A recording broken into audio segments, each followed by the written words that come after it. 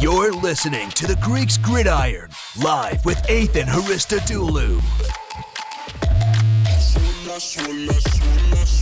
Oh, welcome everybody back to the Greeks Gridiron. I am Athan Hristodulu, and today, this is probably my favorite of the top 5 series we've been doing here on the Greeks Gridiron. We are going to be discussing the quarterback position and who I believe are the 5 best in the league from 5 to 1.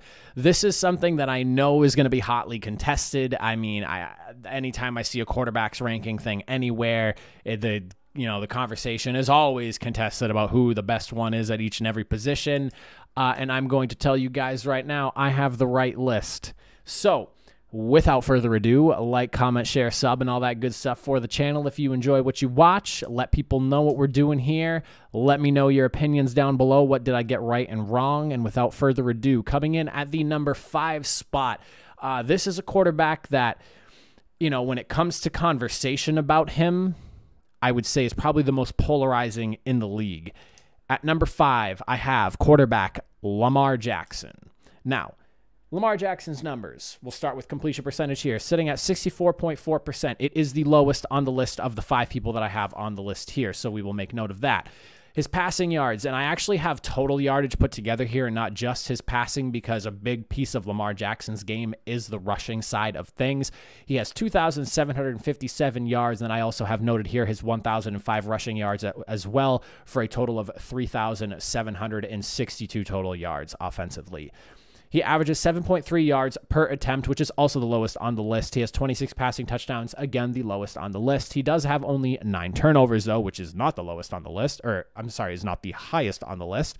He also has a quarterback rating of 99.3, 1 game-winning drive just this past season. The reason I have that just written in there is just, recent success as to coming through in the clutch, because, in my opinion, some quarterbacks can be clutch some years, not other years. I feel like that clutch gene kind of like comes and goes with some players. Some players have always had it, and I'm sure you guys know who and who does not. But, that's one of those things where, we're in a league of what have you done for me now? So hence the reason why I'm bringing up the number.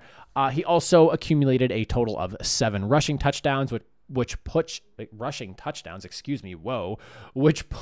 his total at, 33 touchdowns altogether as a player.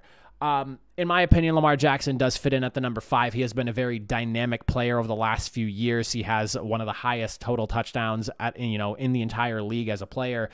He has put up some really good numbers. Whether, you want to argue, oh, he's a running back or whatever those ridiculous adages have been said about him. I think Lamar Jackson, in my opinion, at this point in his career and compared to the rest that are in the league, is a top 5 player, and he is a difference maker. It sounds like from what the Ravens are trying to do through their offseason conversation and what they've been saying to the media and things like that, they are really working to get him even more comfortable as a passer and only help to improve his numbers. They've committed with Rashad Bateman, Sammy Watkins, trying to improve that offense around him and really fortify that team. So I have some pretty high expectations for Lamar Jackson this year. And, I would be lying to you if I did not say that I think Lamar Jackson is probably going to be higher up on this list by the end of the season. Things are looking really good over there in Baltimore. The defense looks good.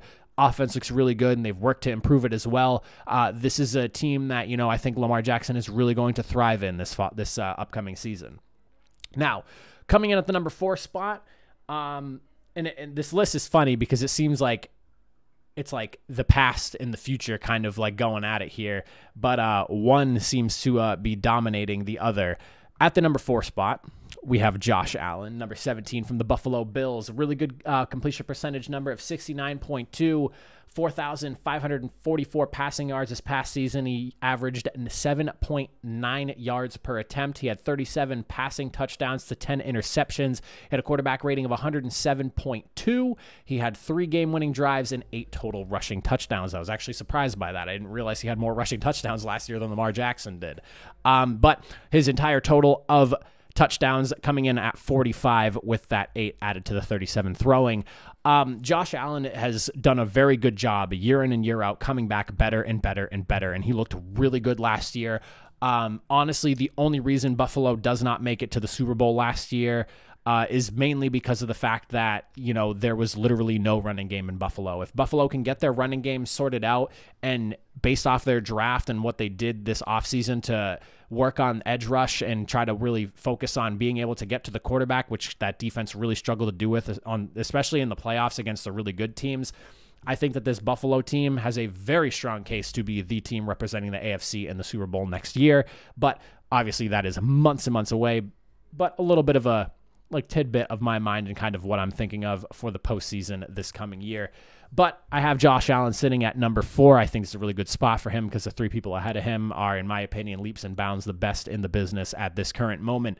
And coming in at number 3, and this is where the list is probably going to start to get controversial a little bit, but, it is what it is. At number 3, I have quarterback Tom Brady of the Tampa Bay Buccaneers. Now, before anyone starts yelling at me in the comments, he just won the Super Bowl and blah, blah, blah, and whatever it is you want to say about the whole Tom Brady thing, do not get me wrong. I'm a fan of Tom Brady. I respect what he does. I love what he does. The fact that he went to Tampa Bay and he has the pull to get the people that he did to come into Tampa Bay, and, he was able to come into a new team and in his first year take that team to the Super Bowl, become the second quarterback to win a Super Bowl with 2 different teams. There's not much you can't say about Tom Brady, but in terms of just the quarterback position and how it is played, I would say he is the guy at number 3. His numbers look really good. 66.3% completion percentage. He has 4,740 total yards. I'm sorry, no, that's not the right numbers there. I'm reading off the wrong list here. 65.7% completion percentage, 4,633 yards, and a 7.6 yards per attempt. He also had 40 touchdowns, 12 picks, which is the highest on the list here. He had 102.2 QBR, 3 game-winning drives, and 3 rushing touchdowns, so his touchdowns total in at 43 total altogether. Tom Brady is, the last of the pure pocket passers, in my opinion. There are quarterbacks, obviously, that are still, or excuse me, not the last, but the last of the elite pocket passers in the league, where the NFL is starting to turn more towards athletic quarterbacks that can also, do things outside the pocket. When you look at what Patrick Mahomes, Josh Allen, Lamar Jackson, those younger, more elite, younger guys that are, doing things with their legs that, guys like Peyton Manning, Tom Brady, I don't know, I don't know if I want to say Joe Montana, I don't know. All quarterbacks at some point in their career maybe moved a little bit in the pocket, but not quite like this new age style of quarterback that we're getting. And I think Tom Brady's the real last of the elite that just kind of sits in the pocket and dissects a defense and, cuts things up. I think he fits in at number 3 because the 2 guys that I have ahead of him are, in my opinion, playing the position the best ever in terms of just talent and athleticism and how the position is done. And best ever might even be a little bit of a stretch. I say that, but I say that with I'm kind of biting my tongue as I say it. But coming in at number 2, at this point, I don't want to say he's the most overhyped player ever because he deserves all the hype he's getting, but he is getting more attention than I've ever seen a player get in my entire life.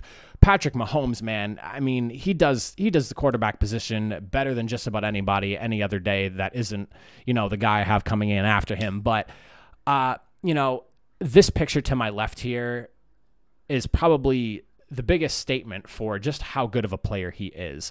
That man was running miles trying to keep his team into the Super Bowl, and people say he has Andy Reid. People say he has, so much personnel around him. It still takes a fantastic quarterback to do what he does. He hits that throw on target. Or I'm sorry, let me point to my left here. He hits that throw to my left. It wasn't caught, but he hit that throw on the dot. And there was another throw where he got spun around that he also hit that did not get caught. He made 2 of the wildest on-target throws I have ever seen in NFL history, and they weren't complete. And if they were complete, we never would have been hearing the end of it, honestly. But if you look at his numbers, Patrick Mahomes is sitting at 66.3% completion percentage this past season, 4,740 yards, 8.1 yards per attempt, 38 touchdowns, 6 picks, 108.2 QBR, 3 game-winning drives last year, and a couple of rushing touchdowns to boot to take his total to 40. Aaron Rodgers is the future. There's really not much you can say else about that. And he honestly is the present at this point as well with the way he plays the game. I cannot believe the type of player that Patrick Mahomes has turned into. I remember when he got drafted, I remember him sitting behind Alex Smith, and I was one of those people being like, wow, I cannot believe the Chiefs just let go of Alex Smith for a guy that started one game for them last season. And boy, did I eat my words. Patrick Mahomes will continue to dominate this league for the next 10-plus years at minimum, in my opinion. Will he put up the numbers he did that year? He put up 50 touchdowns ever again? Who knows? But as long as there's a strong supporting cast around him and a strong coach leading the way for him, I have no reason to believe that, he's looking at 2, 3, 4 more MVPs in his career and maybe another Super Bowl title or 2 minimum. But that is who I have sitting at number 2. And then coming in at number 1, pretty much a foregone conclusion. If you've been watching anything about the NFL, I'm sure you know who's coming up next year. Number 1, I have quarterback Aaron Rodgers. I do expect him to play this season, which is why I had him at number 1. I almost did not put him on this list. I was not close, but there was a point when I was considering the list, and I almost thought that, he wasn't going to play, but I've been holding on to the quarterback conversation list for a while now because I wanted to see how things evolved through this offseason and what was going on with Aaron Rodgers. And this list is not only me ranking the quarterback, but also me kind of stating where I think they are going to stand as they go through this next season in terms of ranking as a quarterback. So it's not just for last year, but it's what I think going into this year and how I feel they'll perform in terms of being rated. But Aaron Rodgers, man, talk about having one of the best years I've ever seen from a quarterback. 70.7% completion percentage. He had 4,299 yards, a monstrous 8.2 yards per attempt here. He had 48 passing touchdowns to 5 interceptions. That's a ridiculous interception to touchdown ratio there. A QBR of 121.5, monster number there as well. He had 2 game-winning drives and 3 rushing touchdowns to boot, so the dude totaled 51 total through the season. Aaron Rodgers played at the highest level you possibly could last season. He played it better than everyone else, and with the chip that this guy has on his shoulder, if he's going to be playing like this again another year, I have no reason to believe that he would not win another MVP going into this next year. I think Aaron Rodgers is so athletically gifted and so talented at the position. He is probably the most talented quarterback we've ever seen, and that's not knocking Tom Brady. I think Tom Brady is the GOAT of the position, but Aaron Rodgers, in terms of just talent and the way he plays the position, is probably hands down the best we've ever seen in the NFL, and that's coming from a Peyton Manning fan and myself. But that is what I think for my top 5 quarterbacks. I would love to know what you guys think in the comment section down below. Fire away. Let me know what I got right and wrong on this list, who should and should not be here, and where they should be on the list if you think all 5 of these guys belong here. But that is it for me. I appreciate you all for watching. I'll catch you guys in another video. Have a good one.